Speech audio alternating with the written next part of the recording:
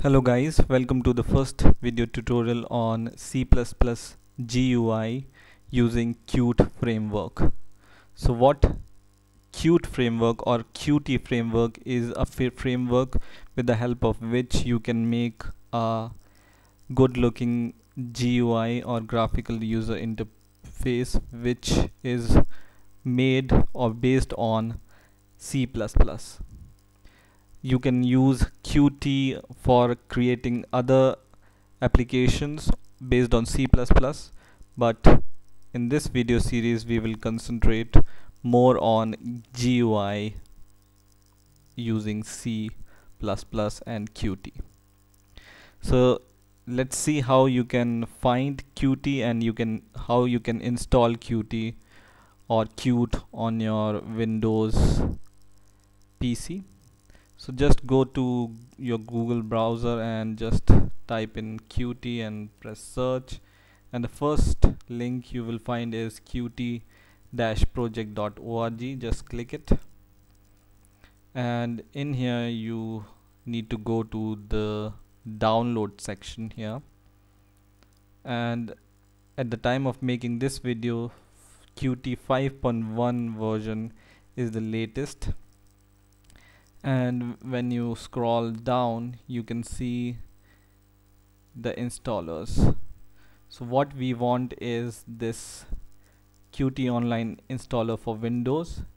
If you are using other operating systems like Linux or Mac, you can choose according to that, but we are developing, or I am showing these videos on Windows, so I will just click this link, and after clicking this link 13 MB file will be downloaded.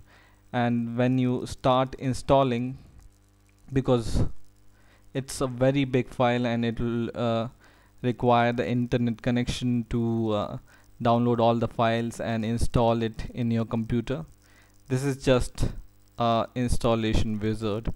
And once you start installation, it will take around 20 to 30 minutes. It took around 30 minutes in my case. It may take lesser time if you have the faster PC to install. So be patient, and it's just clicking some next buttons and nothing else. It will install Qt on the default location. So once you install Qt on your PC, just go to start and you will see Qt creator or Qt creator here. You can, if you don't see this Qt creator here, you can go to the all programs and you can find it here, and just click this Qt creator. And when you open this Qt, it looks like this. And in the next videos I will show you how to create your first Qt C++ GUI program. So stay tuned and please rate, comment and subscribe, and bye for now.